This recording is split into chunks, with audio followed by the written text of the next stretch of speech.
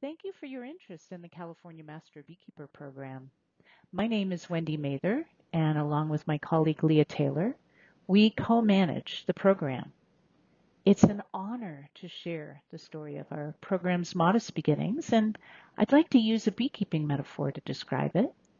We started out as a single package of bees in a hive in the apiary at the Bee Biology Lab at UC Davis in 2016.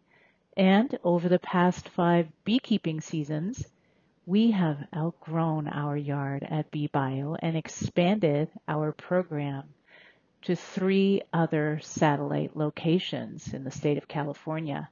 And similar to beekeeping, we've made our splits from our strong hive here in Davis, and the state of California is benefiting from the education and outreach our stewards and ambassadors for honeybees and beekeeping are providing. So the goal of this presentation is to give you an inside look at the building of a camp, the building of the California Master Beekeeper Program. Dr. Alina Nino came to Davis in 2014 from Pennsylvania, and she took the job as the assistant specialist in cooperative extension for apiculture at the University of California at Davis. She and the lab staff had seen how science-based beekeeping programs had positively influenced the health of honeybees in other states and felt compelled to get novice beekeepers across the state of California trained in science-based beekeeping. Especially since the largest gathering of honeybees and beekeepers in the nation happens in the almond orchards of California each February. That's how it started, by establishing that need. And the need was pretty apparent. Honeybees are the primary pollinator for over 30 crops in the state of California. There are approximately 500,000 resident hives in California, and 2 million hives are needed here during almond pollination. So that's approximately 2/3 of the nation's commercial supply, right? So commercial beekeeping adds between 15 and 20 billion in economic value to CalAg each year.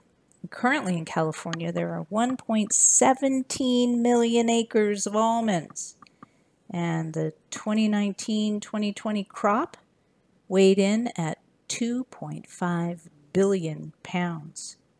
So the honeybee is one of our most valuable resources here for our economy as well as our food security.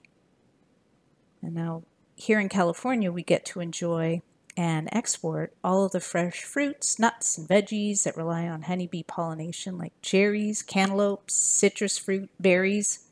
Honeybees also pollinate apricots, cucumbers, kiwi fruit, pears, and pluots, and are responsible for the pollination of crops grown here in California for seed, like broccoli, carrots, lettuce, onions, and sunflowers. So actually, beef, milk, and ice cream are closely linked to the honeybee as well. So there's a definite need to ensure the health of our honeybees. As you can see here, beekeepers have had a tough time over the past little while. The Bee Informed Partnership has been reporting on colony losses for the past 10 years, and they've been as high as up to 45% annually, primarily as a result of pathogens, pests, pesticides, and the lack of pasture or good nutrition. And those colony losses have also prompted those who have never kept bees before to try their hand at beekeeping in an effort to help honeybee conservation, right? This is a noble gesture to assist our ag economy and develop a closer connection to how our food is grown, for sure. But if those novice beekeepers decide to just have bees instead of actually keep bees, the risk to the honeybee population, compounded by that neglect, on top of those 4 Ps that I just mentioned, is a recipe for disaster. You know, neglect in the state of California is also a serious public safety issue due to the increasing numbers of locally defensive bees, aka those bees with Africanized temperament. So, what's an assistant specialist in cooperative extension for apiculture to do, right? You need to develop a science-based, statewide beekeeping curriculum. Now, even though there are several quite venerable beekeeper associations across the state already, these associations serve as hubs of information transfer. The information provided within these clubs isn't always accurate or always supported by research findings.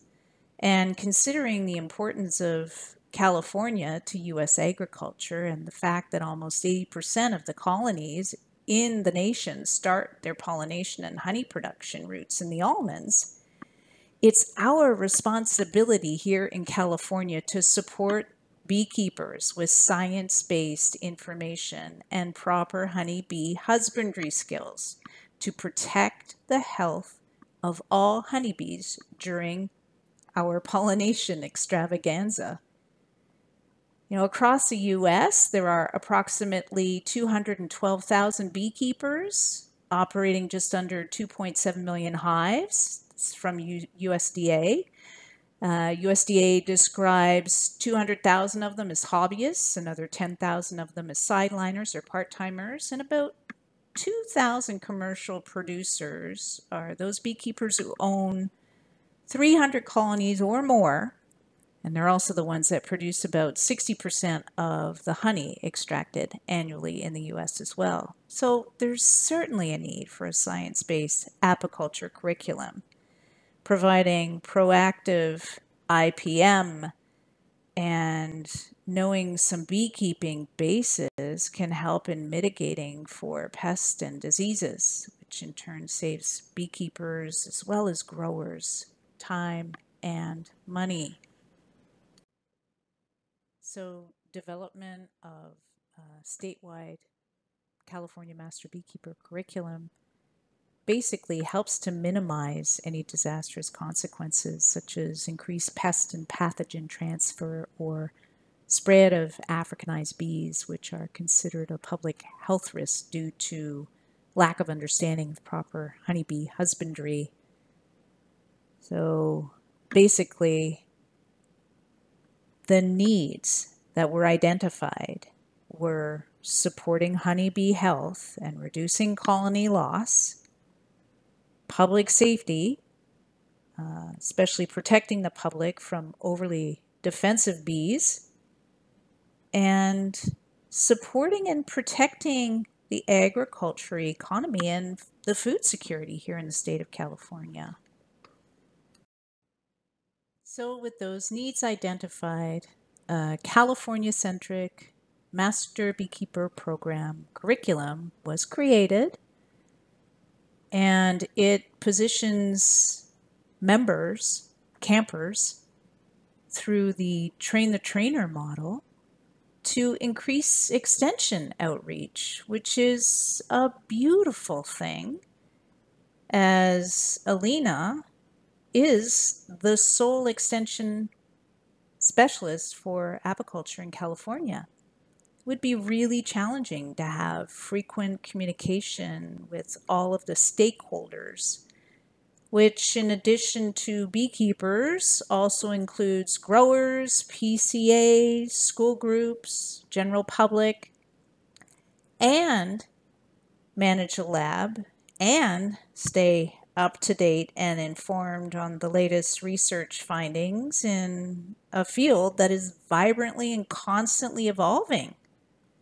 So through some curriculum coupled with some free pest and disease webinars offered in person at Davis as perks for members at the program, as well as online and some offerings at some other satellite camp hubs, campers really do assist in Extension's reach, which is truly a beautiful thing. Okay, so let's talk shop. Let's talk about the program here. Camp trains ambassadors for honeybees and beekeeping, and the level of knowledge and skill that members acquire is commensurate to the level that they're at in the program. And let's look at the next slide to learn what the program levels are.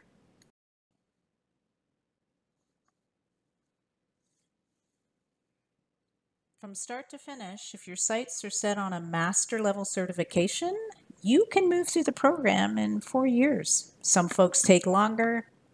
Some folks never move through the program. Some folks stop at the apprentice level. Whatever you have your sights set on, that's what you can reach.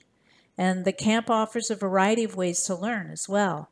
You can show up in person, online with live webinars, live online study halls, or a hybrid, right? You can do independent learning, group learning, whatever works for your learning style. Our apprentice assistant is new to us in 2021, and it's pretty inclusive. If folks feel that they have any constraints around beekeeping, for example, they don't have an apiary that they have access to, they live in an apartment, or they have financial constraints, this is a great way to just come and see what beekeeping's all about. And they'll learn how to recognize potential problems by doing hive assessments, anticipate and prevent negative events like robbing, be able to assess mite loads. And they'll just learn to start and keep a colony healthy.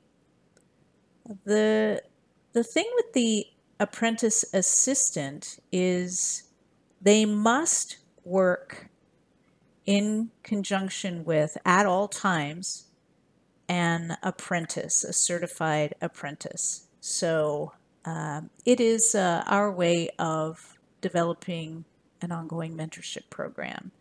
And who knows, these assistants may be inspired to move on all the way through the program. Now, our apprentice level is a certified level, and our members are required to own or manage a hive, at least one hive for a year prior to testing.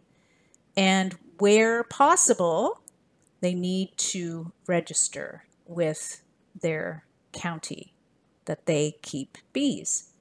And basically, this level is about planning ahead for your first hive and working your colonies. These are the basics of the apprentice curriculum. And these are also included in the study guide. And as I mentioned earlier, some folks prefer an in-person education experience. Some are more into self-directed learning. But again, we offer study halls which address any questions. So at this level, members learn how to safely light and appropriately operate a smoker, identify different casts in the colony. They open and examine a colony, properly manage a colony throughout a year. They can identify, take care of any of the colony issues. They can build standard hive equipment. They can feed their colonies. They know when to do that. They can prevent robbing, and they can monitor for pests and pathogens. And they also learn how to requeen a colony. When our apprentices successfully complete their apprentice level certification, they're invited to fill out an application and move on to the journey level if they're interested, where anatomy, queen rearing, honey and hive products, as well as an overview of native bees takes place. So by the end of the journey level, they are well on their way to becoming a master beekeeper. They identify internal and external anatomy of all of the castes, understand function of various structures of all the castes, their knowledge of honeybee queen biology and queen rearing methods is pretty intense. They understand the major hive pest biology and know how to use all of the pest management strategies. They understand and apply various treatments for all of the hive pests, and they know how and when to implement non-chemical methods of pest control as well. And also the identification of plants that are pollinator supportive, the ability to be familiar with sample preparation for pollen analysis, and the understanding of the role of and the ability to identify non-apis pollinators is important here as well. Also, from a train-the-trainer perspective, it's really important for our journey level members to know the basics of conducting effective outreach and mentoring. And of course, that means understanding various laws and regulations regarding beekeeping in California as well as across the nation. So understanding Africanized honeybee biology and locally defensive behavior is also really important in the program. And just really understanding the nuances of working with and actually requeening locally defensive honeybees can be really challenging, but needs to be mastered as well. And again, it's, at the end of the day, as beekeepers, we do enjoy the honey. So being able to extract honey from a hive, understand how to handle it properly, label it, understand honey properties and the varietals, as well as how to use and manipulate wax and other hive products is also important. And again, these courses are available online or in person or hybrid. At the master level, like I mentioned in the previous slide, everything our beekeepers at this level need to know has been learned at the journey level. So this is our members' opportunity to excel at creating a project that is really in alignment with what they're most passionate about. Therefore, we eliminate the need for an exam. We provide opportunities for our master level candidates to pursue an area of interest, even if it's outside of the suggested tracks listed here. So here's an example. Here's an example of some of the master capstone projects currently in process. And we're happy to announce that our first master graduate from our 2016 cohort taught our Planning Ahead for Your First Hives and our Working Your Colonies classes, and also created and taught a 4-hour online course for intermediate backyard beekeepers, which covered in more detail some of the skill and knowledge in the camp study guides. So just to give you an idea as to why we decided on our master level having these master tracks. See, folks are more apt to stay connected to the group when they are valued and can uniquely express their passion and creativity, right? And as you can see from the topics above, the treasury of wisdom here, insight and resources that's currently in development at this master level far surpasses the expectation that the camp staff could have even conceptualized, really. So that's why the tracks are flexible. we learn and we aspire to support our master candidates in pursuing what they love about bees and beekeeping. Candidates apply for the master level of the camp after they've successfully met all of the requirements of the journey level. They attend an interview with camp staff to discuss the topic that they're interested in, and then we offer guidance on how to proceed. And we've also developed a couple of different templates for candidates to write their proposals. And these proposals are usually reviewed in February, and acceptances issued by March 1st. And most of the project presentations take place in October. So camp staff provides evaluation and feedback on the proposal and confirms a project start date. And of course, candidates always have opportunities between March and October to seek out any support by email or phone, and we can meet over Zoom with camp staff and other master level campers.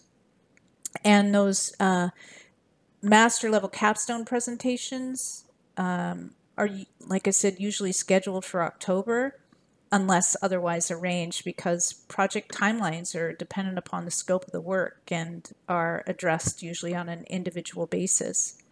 So the master level of the camp is an opportunity for members who are keen to add value to the agriculture environment in the state and the country, for that matter, at a level beyond their annual requisite volunteer commitment. And we will get to that volunteer commitment in a moment. I just wanted to touch on the exams at the apprentice and journey level right now. Since 2016, the average pass for written exams has been 86% for apprentices, and a wonderful 91% for our journey level members. We've had a total of 242 members certified at the apprentice level, 36 at the journey level, and 1 at the master level. And we do offer retakes prior to the practical exams in case some folks get online exam jitters, because our passing grades are 80% across the board. And since 2016, we've granted 16 retakes for the written exam and 2 retakes for the practical. These exams are based on information included in the study guides, our online webinars, some in-person classes, and of course our study halls. And despite the rigor of the program, the exam scores over the years have been encouraging, I think, mostly due to this individualized attention that we can give to our members through smaller study groups and online study halls. And those online study halls, the staff convene and welcome new members.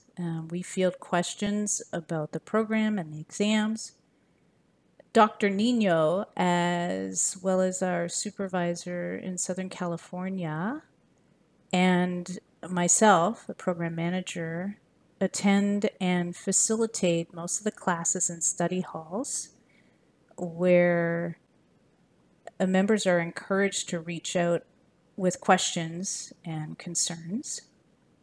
And since 2018, a camp membership committee comprised of member representatives from across the state, Southern, Central, and Northern California, has been helping members by bringing questions, concerns, and suggestions on the program to help improve their experience. So we've got a pretty great relationship with our membership, which goes a long way. Now let's talk about those volunteer hours. We call them B's and C's. B's is an acronym for Beneficial Educational Experiences, and C's is short for Continuing Education Hours.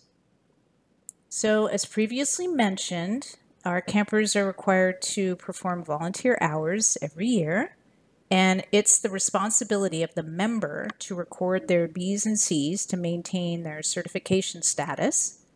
And 1 hour is equivalent to 1 B or 1 C. Our B year runs from October 1 through September 30. And it is so important that our members upload this data because it is crucial to metrics for continued program funding. So at the apprentice assistant and apprentice level, members are required to volunteer 10 hours of their time, 20 hours at the journey level, and 25 at the master level. And when a person decides to volunteer with the camp, they join our common cause and they share our mission and vision. And they're essentially official camp spokespersons and represent the program and work together with staff and other members to accomplish the mission, just using science-based information to educate stewards and ambassadors for honeybees and beekeeping. And our camp membership, they're grounded in UC's principles of community and strengthened by common goals, shared interests, camaraderie, and passion for environmental stewardship and public safety in all communities. And these principles of community are sustained by an ongoing commitment of all of our members to honor and respect those shared values and principles. The camp has a corrective action policy in place as well for any behavior incongruent with these principles. In 2020, we are working online and over Zoom with campers who want to contribute to the program's growth and development.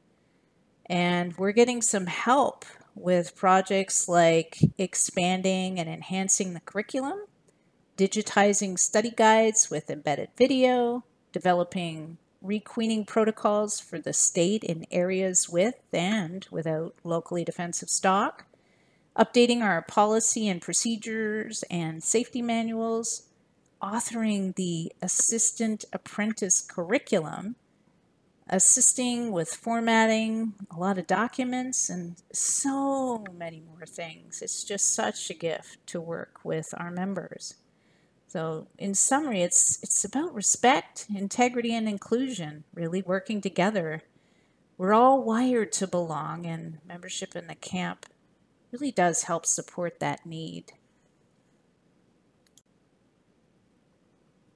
These B's and C's are a huge part of the train the trainer model that our program is based on. It's the end goal, really. It's the outreach.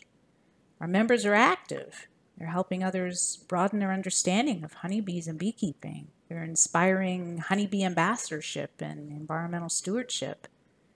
They really do have a sense of purposefulness and connection to nature and bees and provide service to their communities. And in serving others, they end up reaping the benefits of that feel-good volunteer hormone, the oxytocin. So we've offered a list of some pre-approved beneficial educational experiences like presenting a bee-related lecture or workshop, holding office in a bee club, assisting members of a youth organization, mentoring new beekeepers, giving a public beekeeping demonstration at a fair or a festival, swarm removal for folks who can't afford it, writing a science-based journal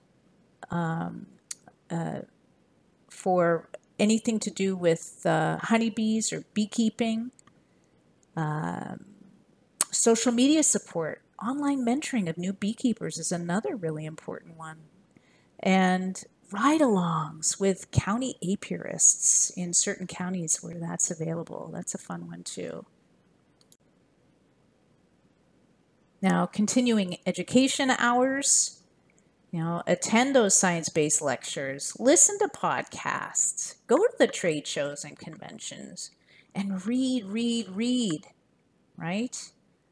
Time used to educate oneself enriches understanding about bees and anything related to beekeeping.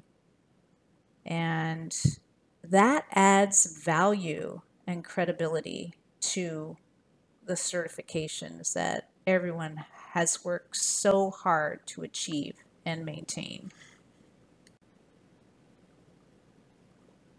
So why are those bees records so important? Well, as I mentioned, we need to show the metrics, right? Volunteerism is CAMP's fuel. Members can choose how to earn their B's and C's in alignment with their passion.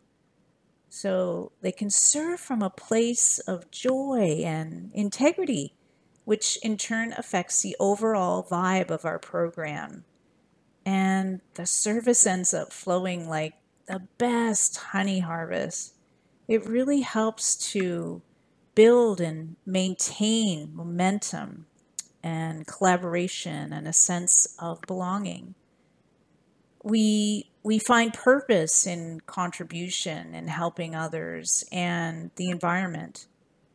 And by remembering why we're contributing for our kids, for our grandkids, for food security, the earth, and pollinators in general, it reminds us of the what's in it for me principle.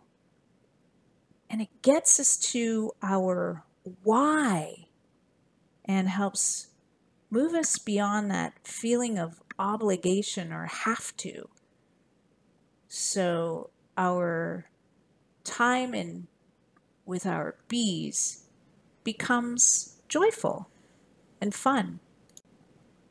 And I gotta say, all of this would not have been possible without our advisory board, those wise guides offering their generosity of time and service and insight. Amina Harris, Shannon Mueller, Dewey Karen, Mia McNeil. Our program is successful because of the input of their wisdom and discernment. We meet every 6 months, and the program manager reports on current state of the program. And in late spring, we review registration numbers and the course calendar. And at the year end, we review our B's and C's metrics, as well as our pass rate, and discuss program improvements. And actually, a representative from our camp membership committee is also in attendance to offer insight from the membership,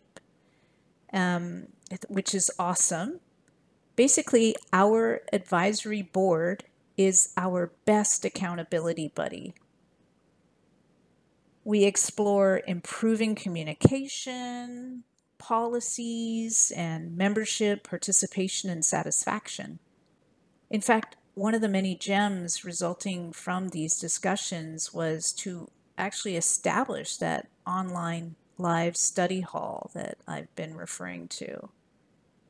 So just as the volunteers are our program's fuel, our supporters that you see on the slide here are the financial fuel in the camp tank that enables our program to continue.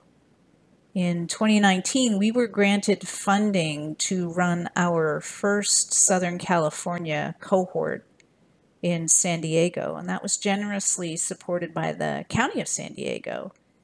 And as a result, we were able to double our apprentice member numbers in 2019. And we're currently working on other ways of expanding our program and establishing some camp satellite hubs. Always good to have a plan. Always good to have goals and a vision. And we feel confident that we can meet the goals and the vision that we've got before you here. With increased social media marketing and word of mouth, we can increase the membership of the camp, especially now that there's an apprentice assistant level.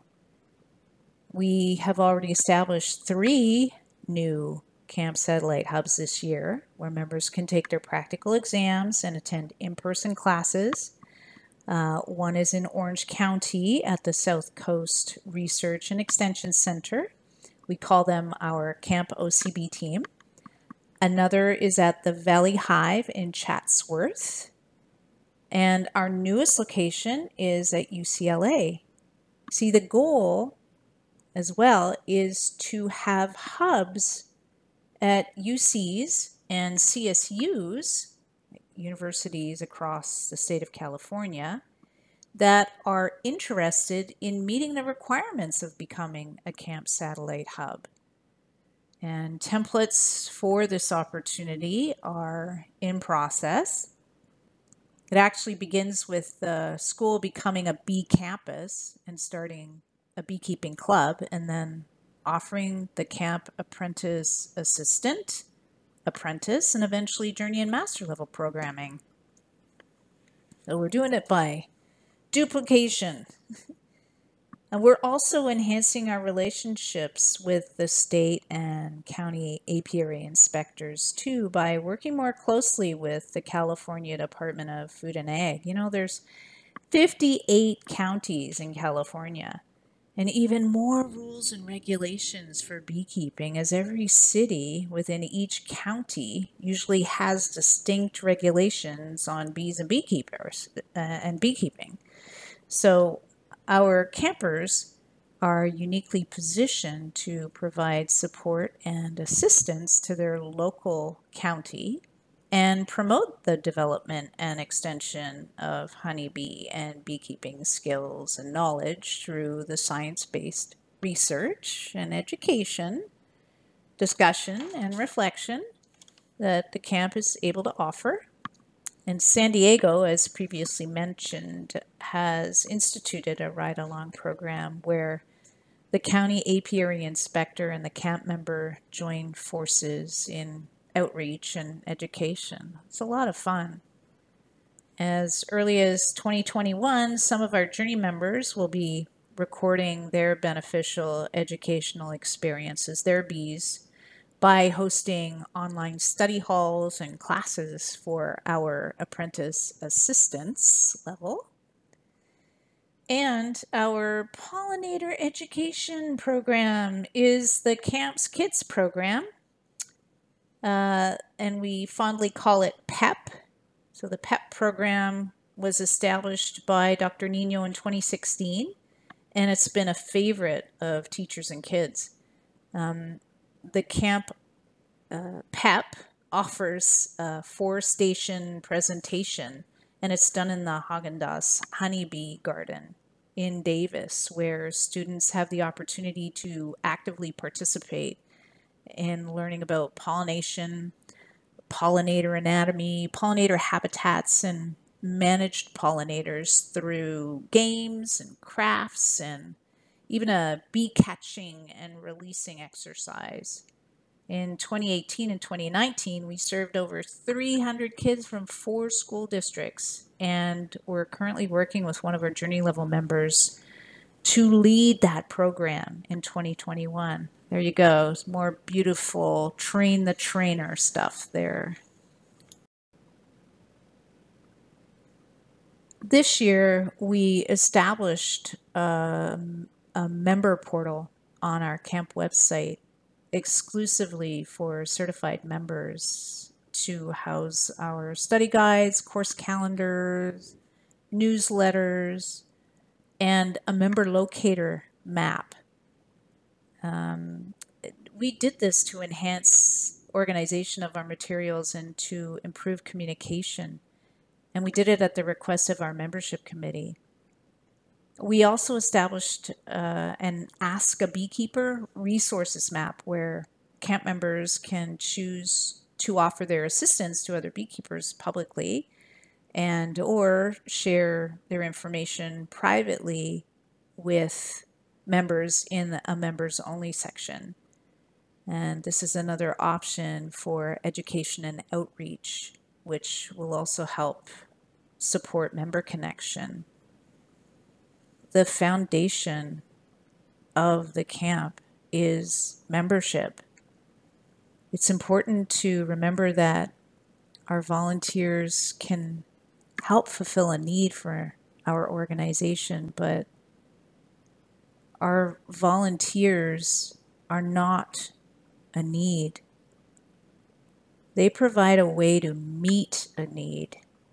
And the needs of the camp, like training the trainer, or education, outreach, are met as a result of our volunteers' needs for contribution and meaning, connection, belonging, and sharing a passion for honeybees. One of the biggest challenges of any program manager is reaching out and asking volunteers for assistance. Camp staff has a responsibility to give our membership opportunities to step up and help. Each of these opportunities show up in different ways too. For example, if a member's dissatisfied, say, with a social media post, perhaps it's an opportunity to discuss boundaries and protocol on social media. And perhaps this member feels passionately about forming a small group and developing policy for review. We never know unless we ask. As program managers, we also need to remember to have fun with our members, to ensure that the work in some ways can feel like play. Not every minute of every meeting has to be serious. We can establish at least 5 minutes at the top of each meeting to get to laugh with each other, and then maybe even have turns running the meetings, right? Collaboration has a really great recharge effect. And when people are passionate about something and experience the positive effects of collaboration, they tend to share that joy with others. So like I said, our membership is indeed the solid foundation upon which our California Master Beekeeper Program is built and continues to grow and expand. We owe the success of the camp to our membership.